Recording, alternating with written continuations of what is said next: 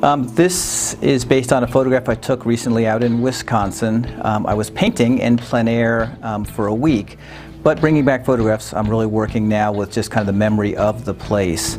I have the sky partially done, but what I've done is I've done a drawing, which is kind of the skeleton for any good watercolor, of the scene, trying to create a composition that will be interesting and entertaining. And then after the sky dries, I'm going to go in and just put some of these background trees in very quickly and simply, trying not to spend a lot of time or really get overly concerned about the end result. Because if I do my job well, when the painting is done, these background trees won't matter at all.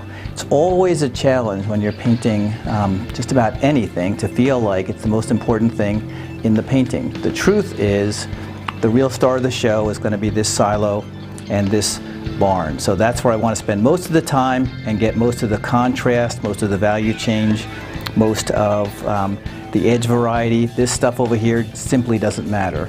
So we'll just try and keep that in mind. Not easy to do. We're all human beings. We want to try and make it as perfect as we can, but we're really just trying to paint quickly, loosely, simply, create some measure of entertainment, get a couple of varieties of green in here, maybe use a spray bottle because we're painting in watercolor, so guess what? Water and color are our friends, and I always try and keep that in mind as well. So we'll just grab some more of the screen, and I could keep going all the way across this bottom area of the painting because it's all just farm field. But now we have a sense of the darker value trees are more distant, it's cooler in temperature, darker in value, and as I get closer, I get more of a sense of maybe the sunlight on these fields. So we'll get a bigger brush because we got a lot of area to cover here.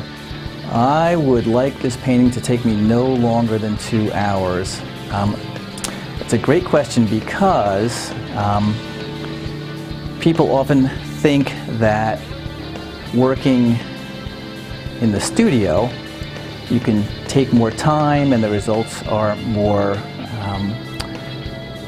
what's the right word, maybe professional and thought out.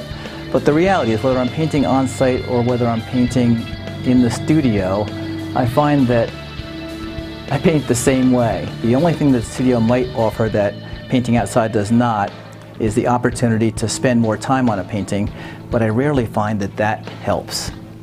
Typically, if I paint quickly and simply, I get the most desirable results. Watercolor is magic. When I teach, I like to call the classes that I teach exploring the magic of watercolor, because the medium really is, or at least offers, a degree of magic. Things happen in watercolor that you simply can't plan for. Things like this, where the trees are kind of blending with this foreground area. Can't really plan to do that. Just have to paint with a little bit of reckless abandon and trust that the medium will do great things if we just let it. So that's the goal. And again, we're painting in watercolor, so let's use some water. So we covered a lot of ground here very, very quickly, and that's the idea for me of really exploring the magical qualities that watercolor offers.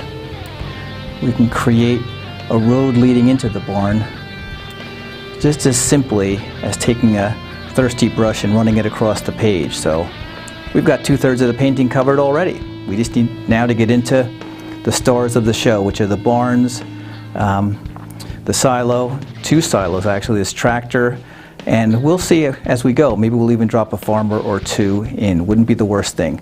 Sunlight coming from this direction, so we'll have cast shadows coming across the ground, across the silo, across this side of the barn will be in shadow. This side will be sunlit, so a dramatic sun effect. Should be an interesting and entertaining painting when we get done. That's the goal.